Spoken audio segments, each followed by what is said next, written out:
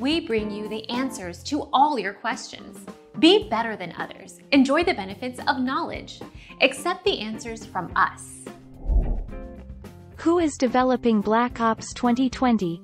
Call of Duty usually follows a 3-year development cycle between Infinity Ward, Sledgehammer Games and Treyarch Studios.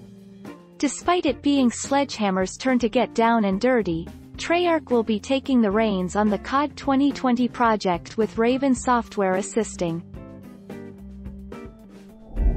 Our mission is to provide accurate answers. We think without knowledge, it is impossible to live a balanced life. Be competent, be skillful. Thank you for watching. Don't forget to subscribe and hit the bell notification.